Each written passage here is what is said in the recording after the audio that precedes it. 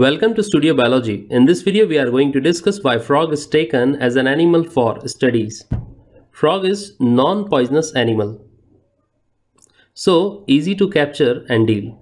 It is ideal lower vertebrate and have sufficient similarities with mammals. These exhibit physiological traits in common with mammals. That is, the physiology of frog and mammal is very common. It is easily available. No extra care or expense is there.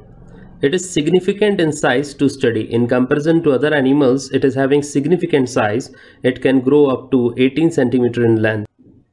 It is clean animal with clear anatomy. That is, the organism can be easily understood and the systems or the organs in the body after dissection can be easily observed. No foul smell is there, so it can be easily dealt. If required, these can be easily bred in laboratories and do not occupy too much space in laboratories. So because of these features, the frog is taken as an animal for studies. Thanks for watching this video.